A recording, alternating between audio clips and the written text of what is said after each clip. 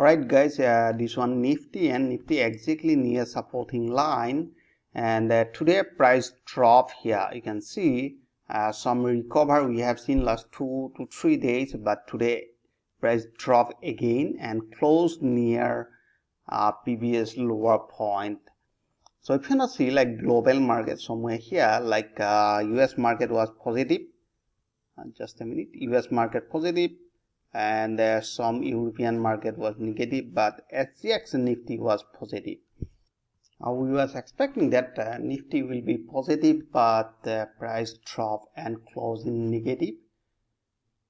And if you not see like today's top gainer stock, let me show you. And global market, just a minute. Very few stock here I can see was closed in a positive.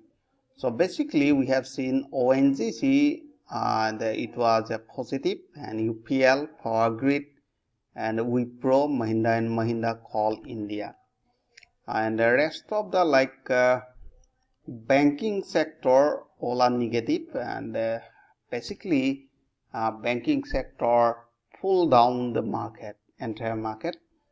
And the rest of the here you can see Wipro, Mahindra, Coal India, HCL, TIC, IOCL, ITC, JSW Steel was positive.